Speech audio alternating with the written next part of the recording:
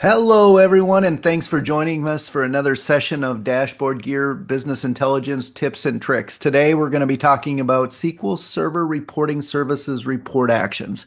Now, in some past sessions, we've covered all kinds of things in SQL Server Reporting Services and how to create various reports, do parameters, data connections, some of those things. Today, we're talking about a piece of SQL Reporting Services that I end up getting a lot of questions for after the initial implementation. So what happens is people start to build out reports, and there becomes a time when you want to kind of take it to the next level and connect many reports together or do some things within a report around animating them in some ways and so forth. What I'm going to show you today is report actions. Now, I've created for this session 2 different reports we're going to use as kind of a sample. The first, I'll go ahead and run it here, is an account unit listing. In this report, it's a simple listing, and this is for those of you that are Infor customers that will recognize the term account unit. That's like a cost center or a department is another way of looking at it, in that it's showing me each company, and then within the companies, the various account units. So this is just a simple listing style report. The other report that I created was called the account unit activity. And in this report, you can specify a year and a period. I can pick a company.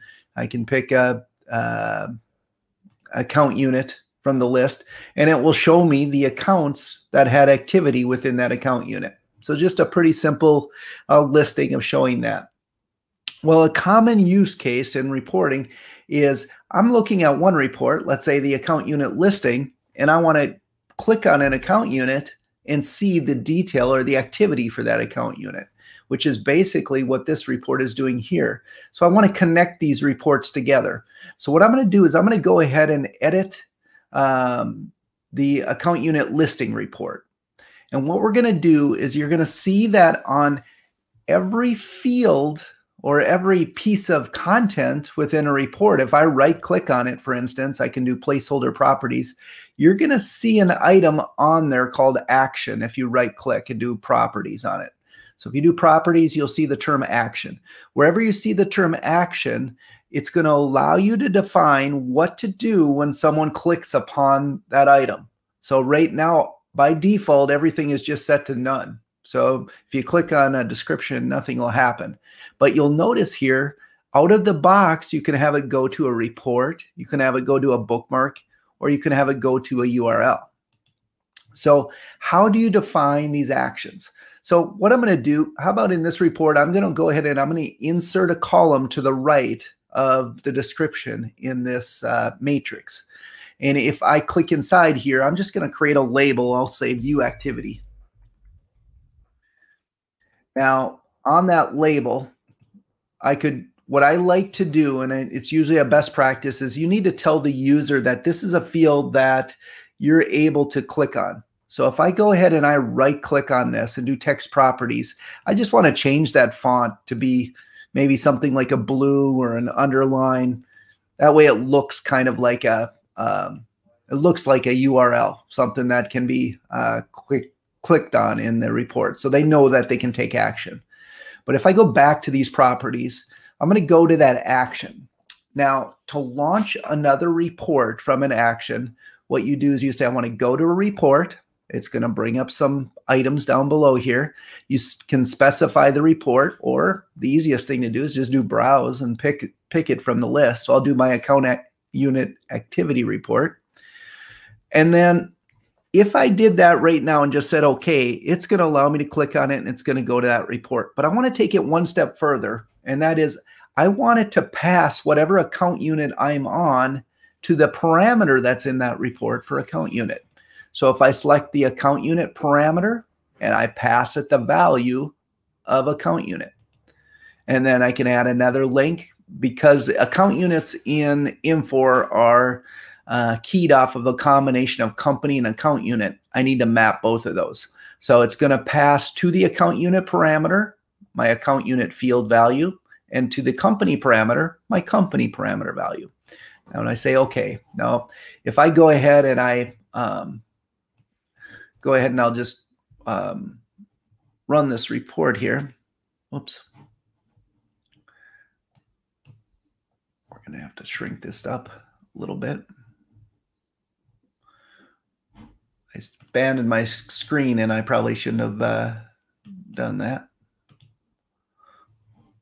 So I'm going to go ahead and go over to my other option here real quick. And we're going to start talking a little bit about so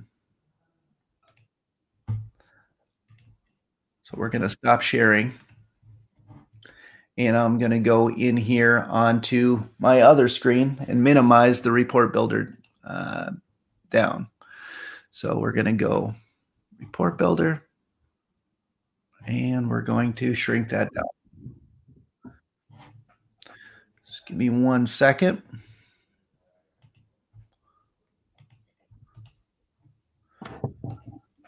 So we're going to go down here to my other screen, and I'm going to shrink that up or give me a different resolution here. All right, that should give me what I need. So now I'm going to go back into StreamYard, which is what we use to present this, and I'm going to share my screen again.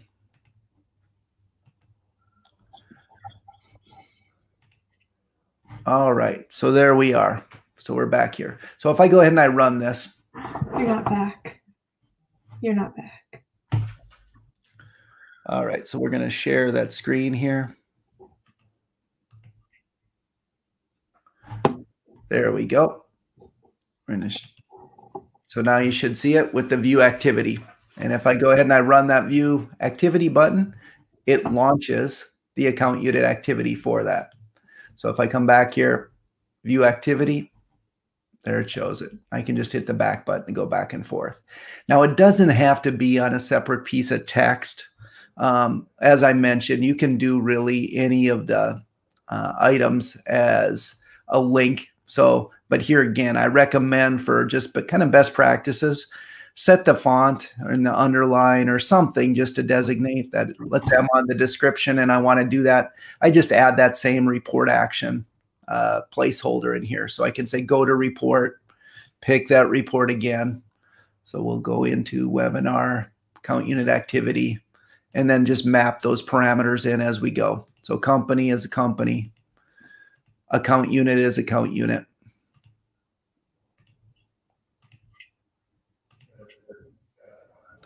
And we'll say, okay, and now when I run this, the same concept can be done where I can click on, let's say, medical surgical for a, you'll notice here it passed in the parameters and ran the report just for that account unit.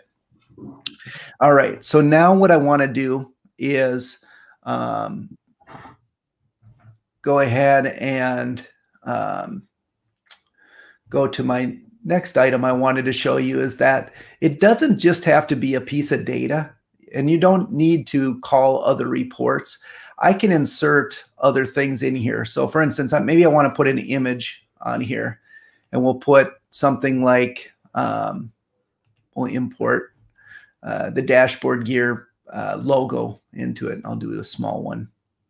So if I go ahead and I insert the dashboard gear logo on here, but maybe I want people to go to the home page for that, I can do an action and a URL that can be anything like www.dashboardgear.com. Go ahead and say okay to that. Now when I run this report, what it's going to do when someone clicks on it is it's going to go ahead and go to dashboardgear.com as a URL. Now, you can do all kinds of other advanced things with that. So the common use cases that I've seen people do that is just going out to like passing it parameters on like the URL. You've seen in some URLs you can pass parameters like the location coordinates. So you could pass it to maps, you know, Google Maps or something like that, or Bing or whatever your map tool of choice. You can do things like that. You can also embed JavaScript on those actions. So if you click on something, you can do JavaScript. So those of you that are web authors and want to do some more advanced things, you basically have the tools and ability to click on any item and launch JavaScript or a URL that's there. So a very powerful tool that's in it. Now, as we always do, that if you do have any suggestions or anything like that that you want us to cover in future sessions, please let us know. But hopefully you found that report actions were a tool that you can take advantage of and in your SQL reporting services endeavors. Thanks for listening, and look forward to showing you another tip next week.